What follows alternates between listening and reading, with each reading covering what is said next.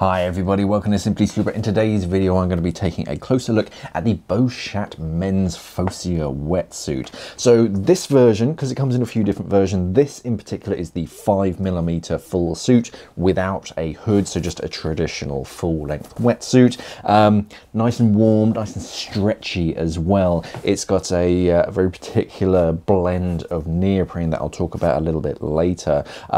That's gives you plenty of flexibility and movement, lots of little features all over it, just make it quite comfortable and very ergonomic, made specifically for scuba divers. Lots of little features. You've got all this sort of detailing to hold your BCD in position, a dedicated dive computer device that holds your dive computer in the correct place.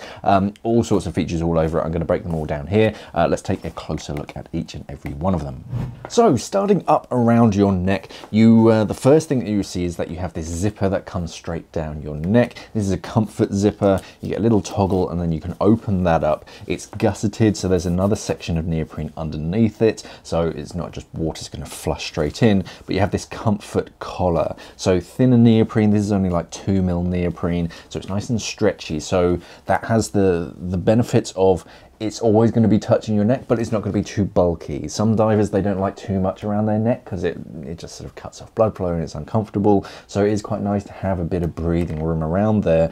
But if you do that and you open it up, you're just going to allow water to just flow in, so you don't want that. This is the best of both worlds. It's still creating that effective seal. On the inside, you have this smooth glide skin-like material, so that's sealing against your skin, slowing the water from getting in.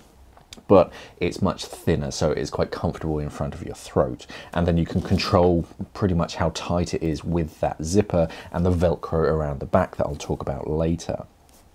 Moving down the shoulders, so the shoulders have this polyurethane detailing all over it. You get these flashes of green and then the black underneath it. So these are protecting the outside layer of the neoprene from wear and tear of your BCD straps, but they're also adding a bit of extra grip for your shoulder straps to hold them in position. So instead of the smooth, like traditional outer layer of the wetsuit, your shoulder strap's going to hold in place instead of sliding around, so your BCD is going to move with you in the water.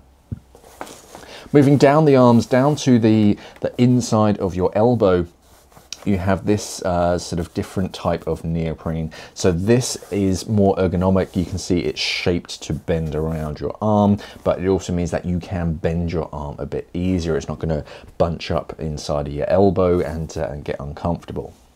Down towards the wrists, on the left-hand wrist, you have this section here. So this is your universal computer holder. This is a separate section of neoprene that you can basically thread onto the underside of your dive computer, and then on the underside of that you have a section of Velcro, and then that sticks to this section of Velcro on the suit. That way when you put your dive computer on, it holds it in position. It means it's not going to be rolling around your wrist up or down. It's going to stay in place. It also means that if you're trying to use a buckle, you can literally stick your dive computer onto it and then flip it over because it's not going anywhere with the Velcro, and then you can do the buckle yourself. It makes life a lot easier. Just next to that, you have a zipper. The zipper sort of opens up this section. So you have two separate sections of neoprene, this internal one, this section of sleeve, and this has glide skin on the outside. That means that if you're diving with a pair of neoprene gloves, you can tuck the cuff of the glove underneath this outer section of neoprene. It can stick and seal to this glide skin material, and then when you've got your gloves on, you zip it up, and that really makes it hard for the water to get in, so your hands are staying nice and warm, and it's quite a slow way for water to get into your suit. Looking at the right hand cuff, pretty much the same, except you don't have that dive computer saver device. What you do have is this sort of hologram, which is actually quite cool. I've never seen that on a wetsuit before. Doesn't really have any function that I'm aware of, but it's just kind of cool to look at. Otherwise, the cuff is very much the same. On the underside here, we have 5mm men's size small, and then the thermal class, so this is a class C. That's pretty standard as far as a 5mm wetsuit goes. C is pretty good for a 5mm. Moving down the chest, you can see more of this detailing, the Beuchat logo, France 1934, that's when they were founded. And then underneath your armpits, you see a big open panel and more of that sort of corrugated, I suppose you'd call it, neoprene, but a big open panel. There's no single seam that goes straight underneath your armpits to be uncomfortable. You have two separate ones either side. And all of this stitching is blind stitch. So that stitching that goes into the neoprene, and instead of going all the way through, it kind of goes halfway and then doubles back on itself, so it doesn't create a channel for water to go all the way through the neoprene. So it's stitching it together, but it's not allowing water to go straight through. So again, it's keeping you slowing that water down from getting into your suit.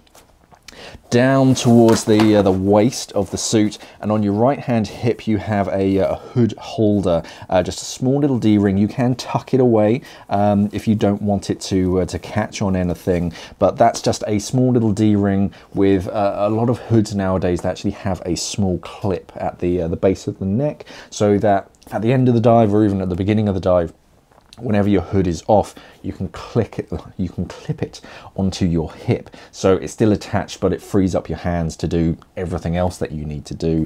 It's just a convenient place just to have a small little attachment point, but when it's not in use, it doesn't get in the way or anything. It is nice and compact. Moving further down towards the crotch, so pretty traditional diamond shaped crotch in there, so lots of sort of finning, isn't going to get too uncomfortable. And then down towards the knees, we have this Super Trex outer layer, so that's a little bit tougher external lining to protect the knees from wear and tear, especially if you're doing training and you are sort of on the bottom or doing anything on the bottom, then it's going to protect the knees from repeated wear.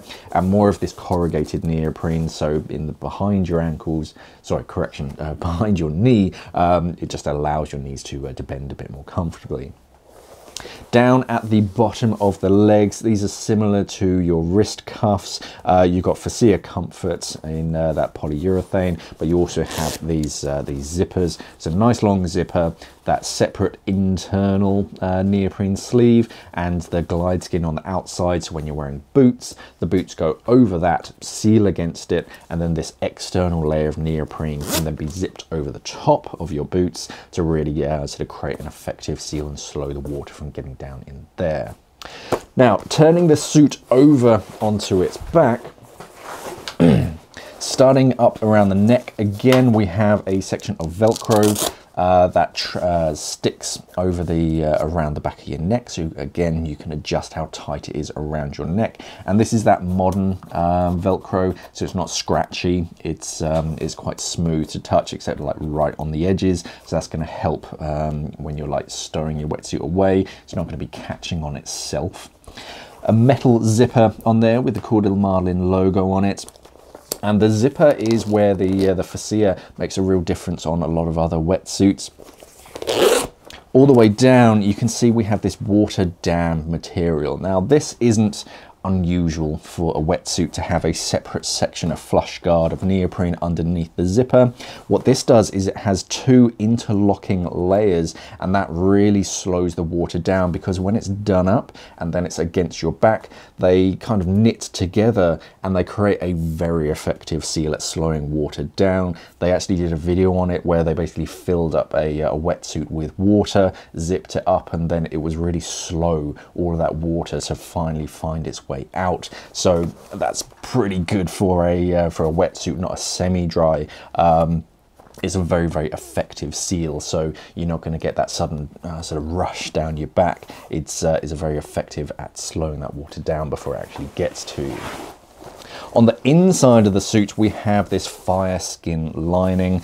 So in this version, it's bright green, which is pretty funky, but this is, trying to think of an analogy, it's kind of towely. It's like those microfiber towels. So it doesn't have a huge pile count, so it's not thick and fluffy, but it is quite fluffy and it's very absorbent. So that's quite good in, as soon as the water does get in, it immediately sort of sticks to the inside of the suit. Your body heat naturally warms that water up when it's actually against your skin, and then it holds it so it's not flushing in and around the suit, because that's why you get cold. As long as it has it sort of traps that water and holds it in position, it's going to be keeping you warmer much more effectively than just allowing the water to just flush in and around the suit. Moving further down, you see just more detailing and information about the Alaskan.